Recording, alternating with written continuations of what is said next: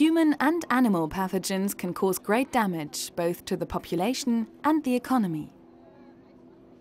It's therefore important to develop methods of minimizing the risks of infection, particularly for epidemic or even pandemic diseases. There are two ways of combating viral disease, either through prevention or through treatment.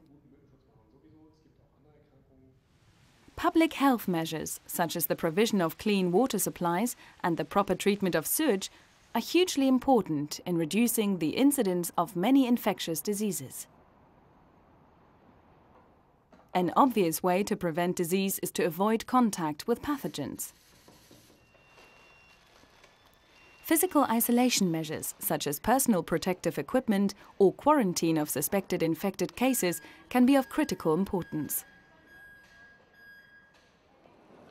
But in densely populated areas, or when large numbers of people are involved, this is not always a simple task. Frequently, contact with a pathogenic virus cannot be avoided.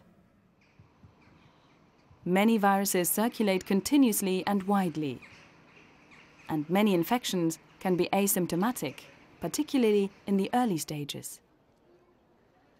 When a disease is serious and life-threatening, vaccination becomes the most effective and cost-effective way of preventing diseases. But although vaccines can be very effective against stable viruses, some RNA viruses present very difficult targets because of their rate of genetic change. For many viruses, we don't have vaccines. And even if we have vaccines, many people are not vaccinated. We have excellent vaccines for hepatitis B, but once infected with hepatitis B, the vaccine is of no avail. And we need in these cases good drugs to treat the infection. We need drugs to treat HIV because we cannot protect people against HIV by vaccination. Unlike antibiotics, antiviral drugs have been developed recently. The very first antiviral drugs were introduced in the 1960s and 70s. This late start was due to a number of reasons. For one, vaccination is a very successful way of preventing viral diseases. Developing antivirals without adverse effects, on the other hand, is a rather expensive and often very difficult procedure. In the past, insufficient knowledge as well as lack of the required molecular techniques made it almost impossible. Recently, scientists have been gaining greater understanding of the structure and molecular biology of viruses, as well as the nature of their interaction with host cell proteins and structures. This understanding has hugely facilitated the discovery of new therapeutic drugs. It has widened the range of targeted viruses and phases of the process of infection, which can be attacked. The AIDS epidemic also promoted a boom in antiviral research, and since 1980, several effective antiviral agents have been developed against a limited number of viruses. The more traditional way of finding and developing antiviral drugs is by extensive drug screening. Thousands of chemical compounds are screened for their activity to inhibit a virus propagating in various cell culture-based assays. Today, this is an automated process done with robots and is referred to as cell-based high-throughput screening.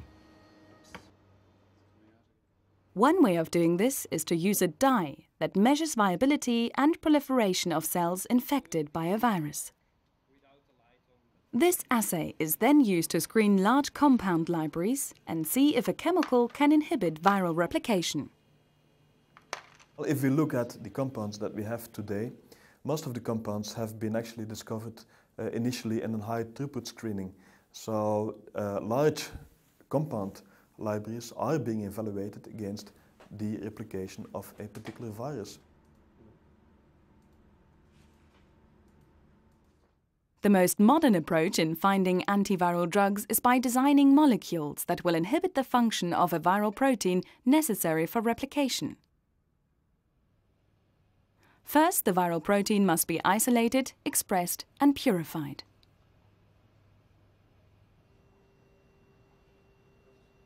Then the purified protein must be crystallized.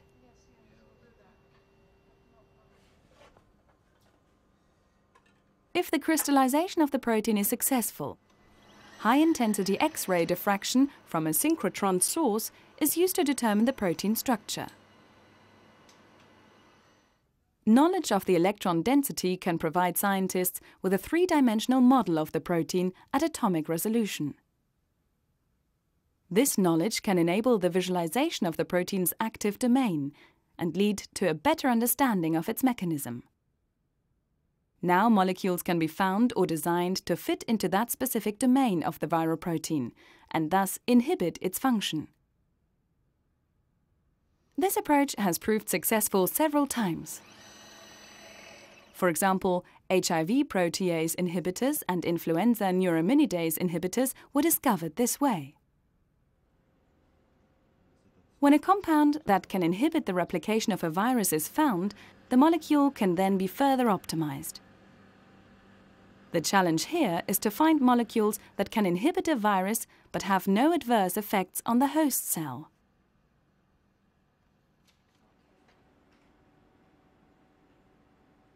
So once a compound has been identified, it is important to know how this compound acts.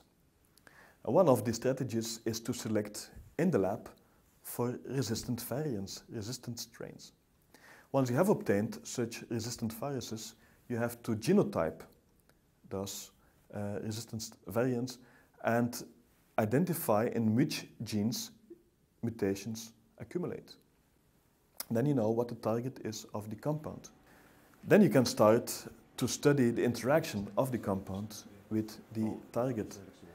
And at that stage, when you understand the interaction between the compound and the target, then you can start to optimize the compound for more efficient binding to that viral enzyme or viral protein. Every stage of the viral replication can be a potential target for antiviral drug development. The drug target process may occur in the phase before or during entry into the host cell. The release of viral nucleic acid or enzymes into the host cell, during replication and manufacture of virus components inside the host cell, or during the release of progeny virus from the infected cell. Capsid-binding drugs like Pleconaril prevent the attachment and entry of a virus into a cell. They have been developed for picornaviruses and especially for rhinoviruses.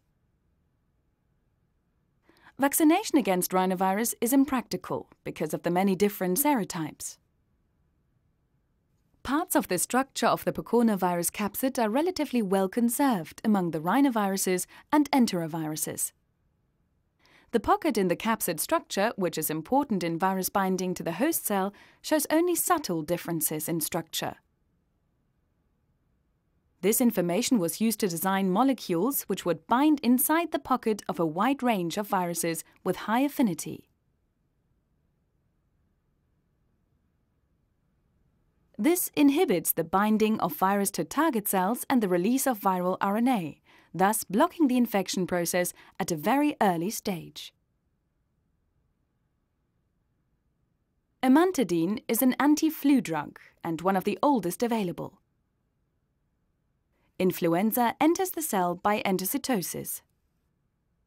The endosome becomes progressively acidified, and at the right pH, the viral HA protein mediates fusion of the viral envelope with the endosomal membrane. However, this fusion event alone does not cause viral uncoating. The ion channel M2 envelope protein opens in response to acidification and allows protons to enter the virion. As a result, the viral capsid, the matrix protein, dissociates from the ribonucleoprotein core, releasing it into the cytoplasm. Amantadine inhibits the function of the M2 protein ion channel and thus makes uncoating impossible. Neuraminidase inhibitors can inhibit the release and spread of influenza viruses. On the surface of the cells that influenza particles target, and particularly on the cell's receptors, certain carbohydrates called sialic acids abound. During budding, the influenza virions are attached to those sialic acids on the cell surface, specifically through the HA spike protein. In order to be released, influenza virus codes for another surface protein, neuraminidase, or Na for short. Na has a cleaving function, basically cutting the sialic acid from the HA protein and releasing the virus. Inhibition of the Na function results in the virus particles remaining stuck to the cell membrane. Thus, further infection is prevented. The two neuraminidase inhibitors currently available are zanamivir and oseltamivir. So we have a number of compounds active against a number of viruses, but we have so many other viruses that have other replication strategies. And we don't have any compounds for these viruses. We don't have drugs to treat patients infected with those viruses. So we still have a long way to go. We still need to develop many drugs to treat many viral infections. Different viruses have different replication strategies, but they also have similarities. The challenge for scientists is to find lead compounds with broad spectrum activity that can be active not only against one virus, but entire families of viruses.